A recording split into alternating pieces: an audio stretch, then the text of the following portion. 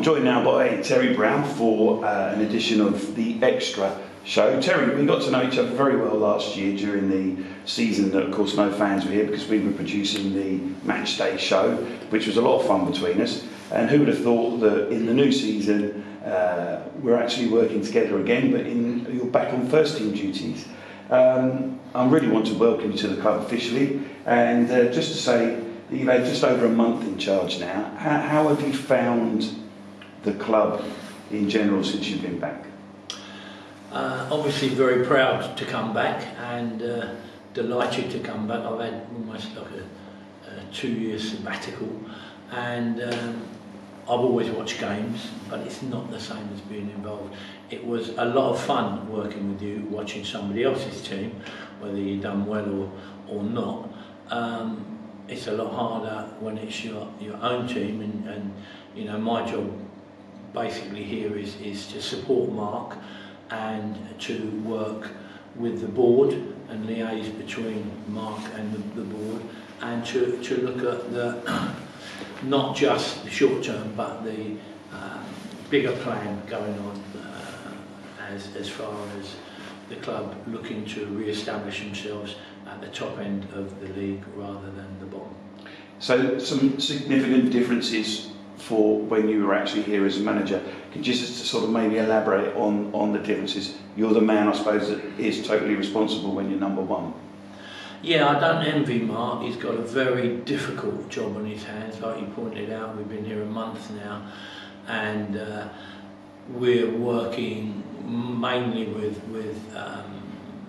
Danish squad, and Danish squad had talented players in it, but it doesn't wholly fit the remit for what Mark's looking for. It's quite evident even before the first month that we've been here that the league is, to get out of this league, you've got to have a physical presence. I don't feel we have enough physical presence at the moment. If I look at the Bromley side, and if I look at the very successful Sutton side that were managed by Matty and Jason Goodliff, two good friends of ours, theirs was a real big solid outfit who played exciting attacking direct football.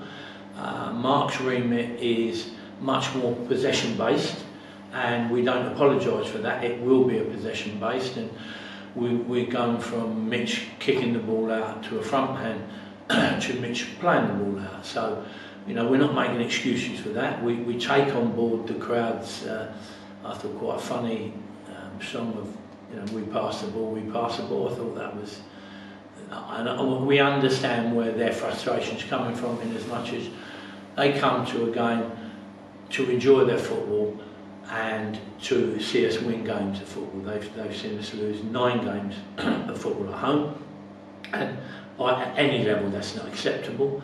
How can we change that around short term? We've got to stop hemorrhaging poor goals from throw-ins, long throws, from corners, from set pieces, and we're working, trust me, working every day at that. It's not just as simple as working every day. We need a few more bigger lads with a little bit more physical presence. We're looking at a couple now. We've brought Jimmy in, who is a big beast and has power running with the ball.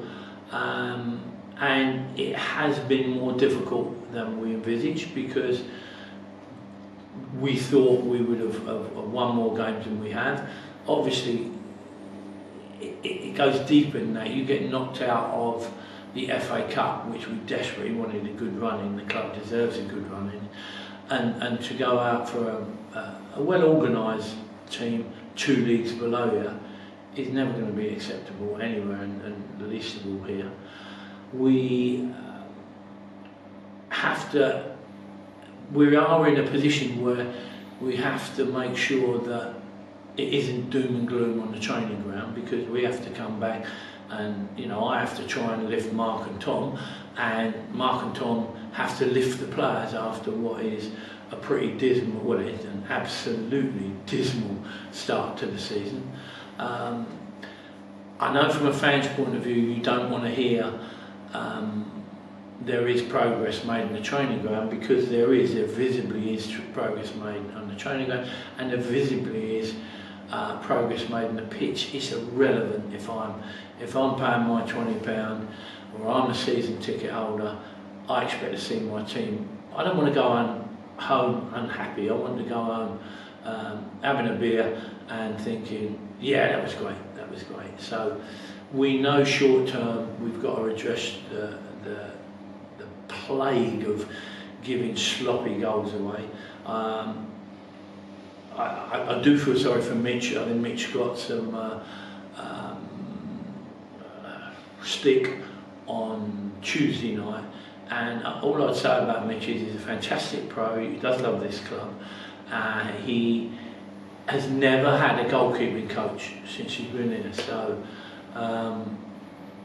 we have now brought in a kit man, and trust me, anybody that's hired by this club needs to be doing at least 2 or 3 jobs. And if I look at Bob, he's doing about 43 jobs. The kit man is a qualified goalkeeping coach, so he can work with Mitch. And we've got an opportunity to blood one of the young'uns, and I think, well, is that really fair on them at the moment when we're without our 2 main centre halves, who give us not just height, but they give us communication. And I can't emphasise, when you've got a young side, how important communication is, and there's a lack of communication out there. That comes with experience, and we lack that at the back. If I look at should we strengthen in the goalkeeper, it's maybe something that we need to look at doing, and to both take the pressure off Mitch and not really load it on one of the kids. So we're looking at the possibility of a lone keeper coming in, and where we are with the centre halves, we're at least a month, 6 weeks away from Giles and Kevin coming back, so we're going to have to juggle that about. We brought the young boy Jordan in, who I thought done quite well alongside Cody, and we're going to have to look at where else we need to strengthen. But we're aware that we brought some talented boys into midfield. I think in particular Venno has been, I think, a revelation for us. We're just extending his loan, and that will be a real plus for us. We're really happy with the boys we brought in there. I think Scott gives us that experience. Scott's the only one in our dressing room that's ever won anything. And you think, blimey, that is... I look back at the various clubs I've been at, and when we've been successful, we've had a group full in that dressing room of winners, and this is a group full of talented individuals, and that's what they are, who haven't won anything. And in the same way winning becomes a habit, losing can become a habit. So we can talk till we're blue in the face, but it's about putting them 3 points on the board, hopefully starting at Barnet on Saturday. And again, they're buying into Mark's training, and Mark's a fantastic coach alongside Tom, and they're buying into that, but they need that to be reinforced by wins. And in the same way, I hope I'm explaining where the management team's coming from to our fans, but at the end of the day, we've got to start winning games to start winning the fans back over. There comes a bit of pressure when you're at the wrong end of the table, Terry. I recall your time here, and when I think of Terry Brown as having quite lots of success, and I think you have. Is it a different ball game now, though, at the other end of the table? And if even you experienced the situation that we now find ourselves in? Yeah, I think there's obviously a lot more pressure when you're, I still see this club as a Football League club, and it should and always will have, whilst I'm anything to do with it, have aspirations of becoming a Football League club again. You know, you hear comments from fans saying, well, maybe if we went down to the Blue Square South, or whatever it's called now, then we would be more sustainable. Part of my remit when I come in was to look at the club, because there's plenty of basket case clubs about. This club, I'd done my research before I come in. It wasn't enough that I'd been here and loved the club. It's like, well, how is it run? How are we in massive debt? We're not in massive debt. That's been cleared. We are a sustainable club with a sustainable model. So I can't come in and say to Shahid and the board, we need this, this, this and this, because the club's gone bankrupt in the past. And there's no way the fans want that. So these fans are realistic. They want us to be sustainable. They don't want us to stretch ourselves to the point where we go bankrupt again. But they do not envisage us being at the bottom end of the table. We are not feeders for the Blue Square South. I don't buy into the thing of we could build again from there. No, we need to build again from the National League. It's the level that's appropriate for where we are at the moment. And I would like to add, I did do my research here, and there are basket cases about, trust me. And I looked at the structure underneath, I looked at the work that Wahid has done alongside Ross, and it's fantastic. We have got a fantastic youth setup. We have got a fantastic academy. I only look at the boys, when you go, oh, we've got 31 boys on the books or whatever, you know, we've got like 9 boys who are youngsters who are training full time with us, so we get to work with at least sort of 22 players, or Mark gets to work with them. I look at the under-18s in the FA Youth Cup, I'm gobsmacked with the quality there. And you can tell they've been very well coached. I'm watching them thinking, yeah, I like that shape. And it takes years and years. So we've got that in place. So it's now our turn to make sure that we've got the first team platform for them to come through in their journey, in a proper journey that they can come through into the first team. Can we bang those young talented boys in the side at the moment? No, we can't. It's, you know, Tommy could come in, Ellis could come in, any one of them talented boys we've got, Farnborough and Met Police, they could come in as individuals and do okay. On block, they're not ready. And again, I think you touched on, Mark, this is a really physical, it's probably, I got to watch quite a lot of AFC Wimbledon games in League One, and they've got teams like Sunderland, Portsmouth, Ipswich, etc. And they're physically, obviously, fit as fiddles and that, but you look at the Bromleys coming down there, and Barnet, who are about to face, they're like massive, great lumps, and in fact that's unfair. They're good sides, but they're very physical, and it's no good whinging that, oh, blimey, they're all 6'6", who are we going to get marking in? We need some 6 foot pluses in there, and we need to start winning the long throws. We need to start winning, or finding ways of stop conceding from it, because it is a balance. When I say Mark wants to play possession-based passing football, we're not naive enough to think you've got to mix that. You know, the keeper's going to have to go and hit somebody longer. Going to have somebody who can shield the ball and a target man. You try going looking, I am looking for a target man without a recruitment policy. We haven't got a recruitment policy on board here. We haven't got recruitment facilities. We haven't got a scout. And for us to, for Mark to be successful, the club to be successful in the future, that is something we've got to look at. We'll look at the current finance. Yeah, we need a centre forward more than we need a scout. Yeah, I'll get the point there, but you have to have these things in place if you really are planning to take the club to another level. And another level at the moment is mid-table security.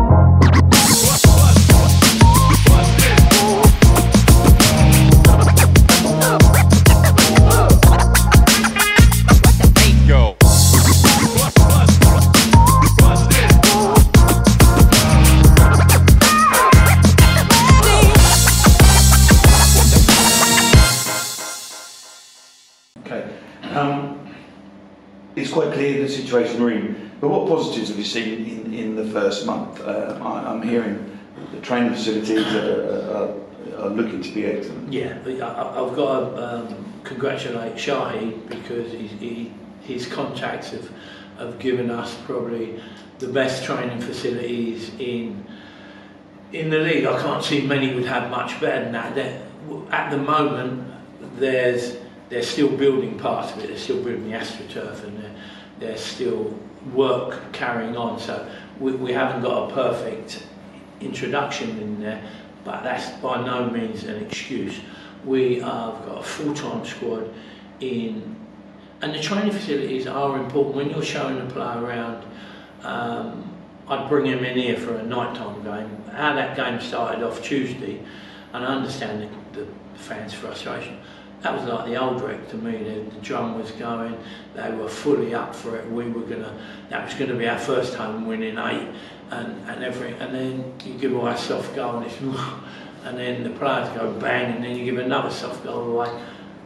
Fully understand, but there isn't a bad ground to be at and rocking than this.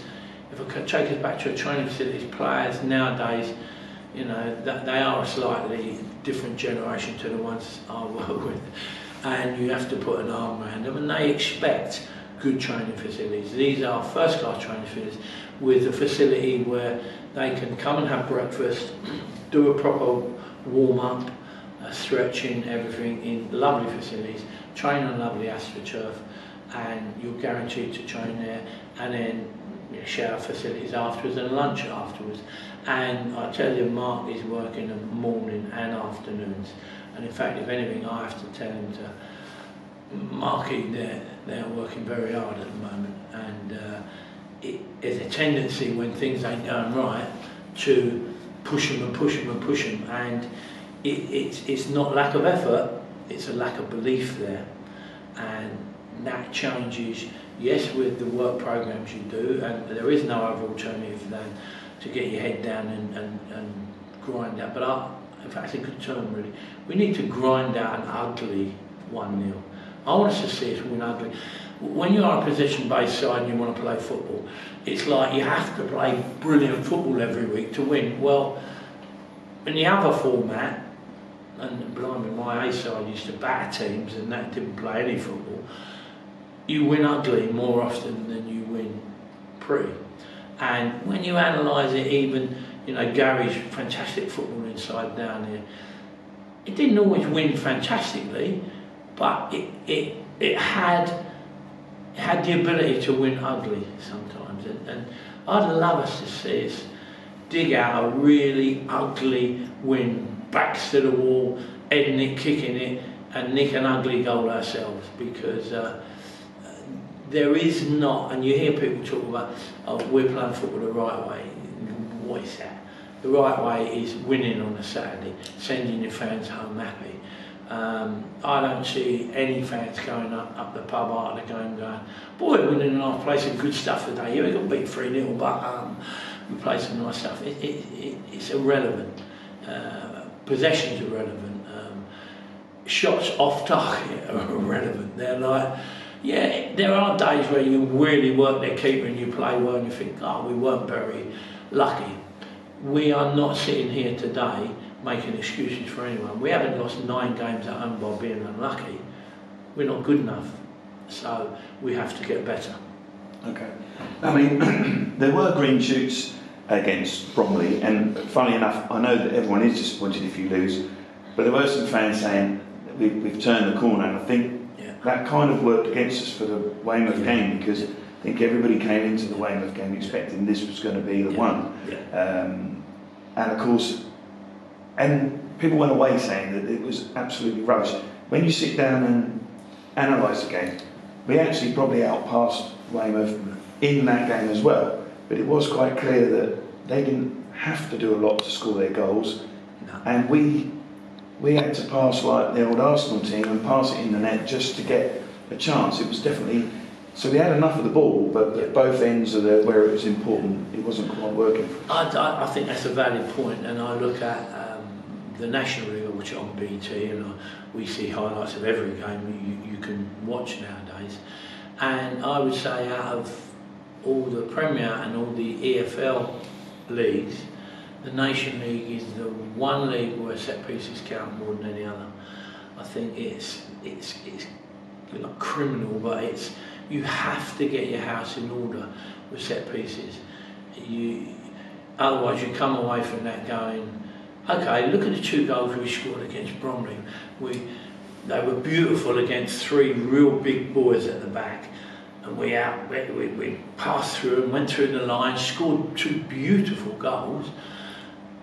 But look at the goals we conceded, like a long throw, a corner. You can't keep saying we conceded them goals when we're unlucky. It's not bad luck.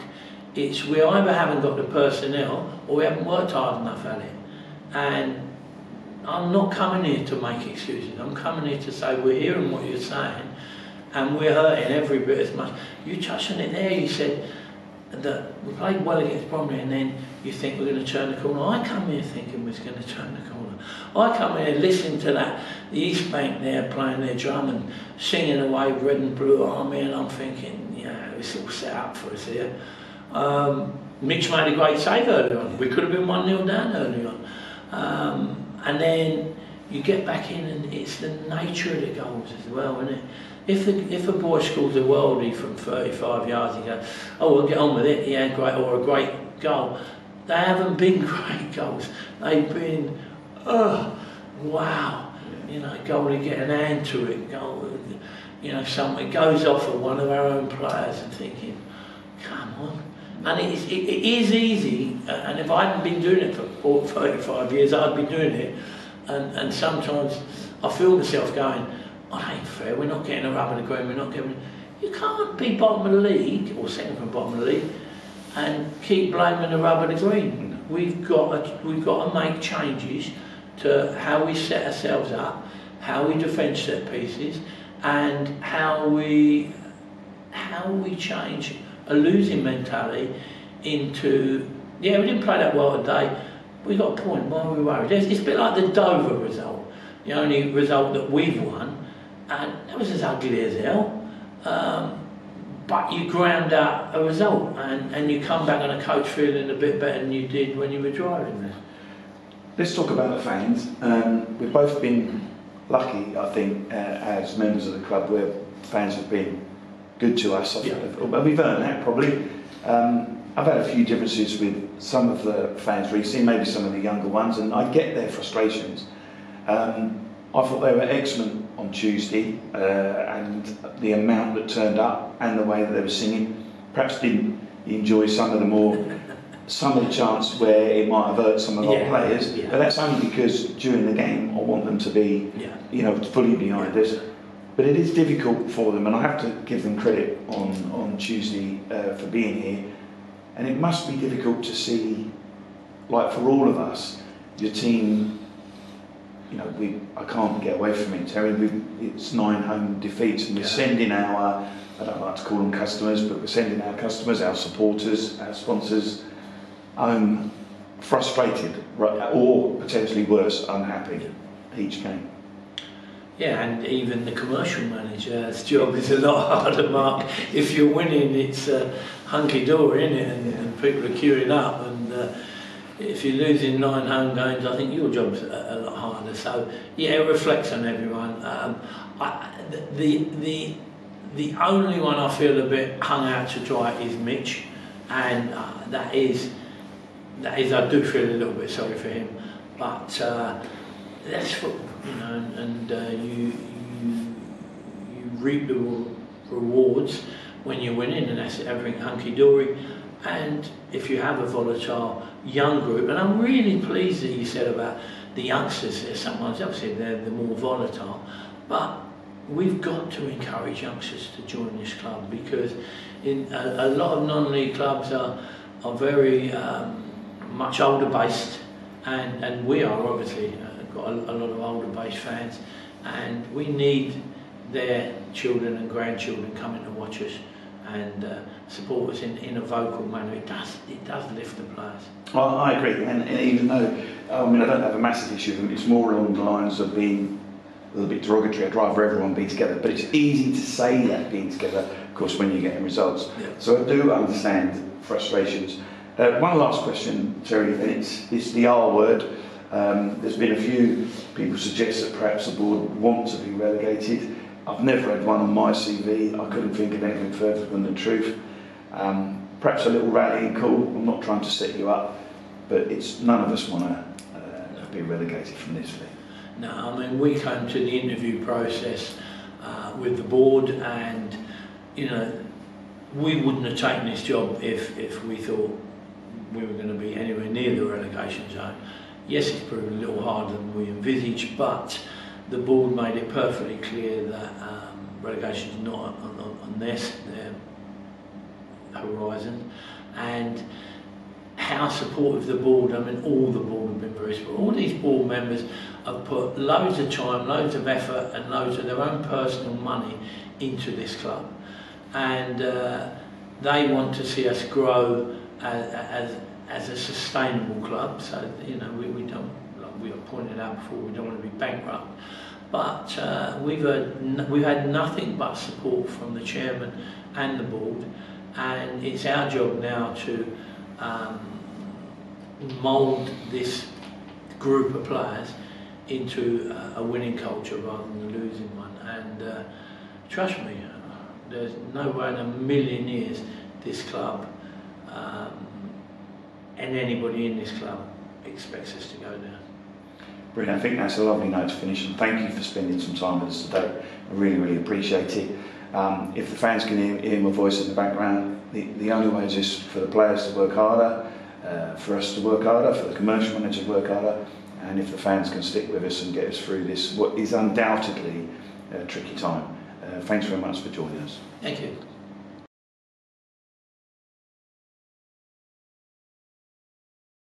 Are you in with a shot? Look below for more information.